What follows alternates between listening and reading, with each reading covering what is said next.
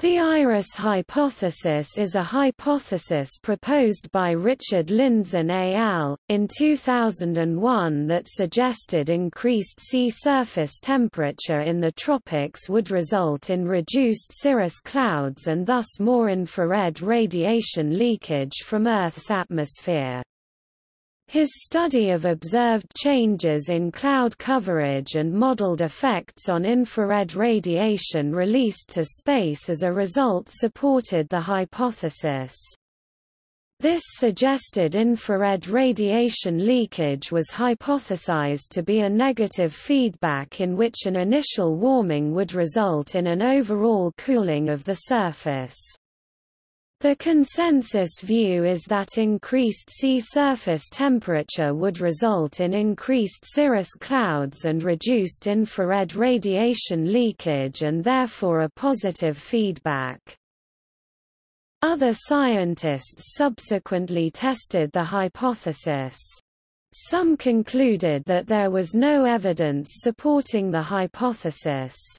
Others found evidence suggesting that increased sea surface temperature in the tropics did indeed reduce cirrus clouds but found that the effect was nonetheless a positive feedback rather than the negative feedback that Lindzen had hypothesized. A later 2007 study conducted by Roy Spencer et al., using updated satellite data potentially supported the iris hypothesis.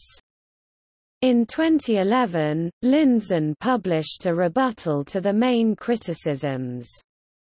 In 2015 a paper was published which again suggested the possibility of an iris effect.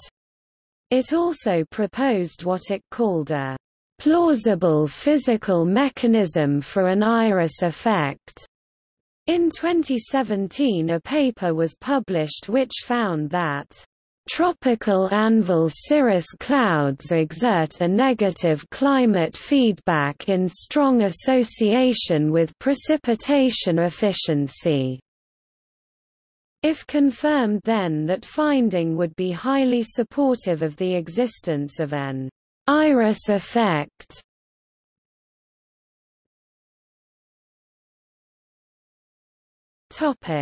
See also: global dimming, global warming.